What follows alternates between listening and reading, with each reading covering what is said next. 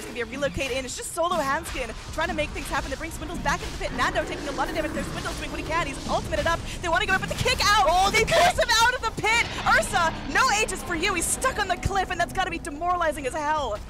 Oh my god, the kick! Oh, that was so beautifully played, and it looks like they're just going to clean him up. Limp just sitting there and taking it. He's stunned up and just ready to tap out. You can feel it. This is so frustrating for Complexity. Chessie now on the run once again. Doesn't have that teleport. Nando looking for something to force back in. Tims is a freaking animal.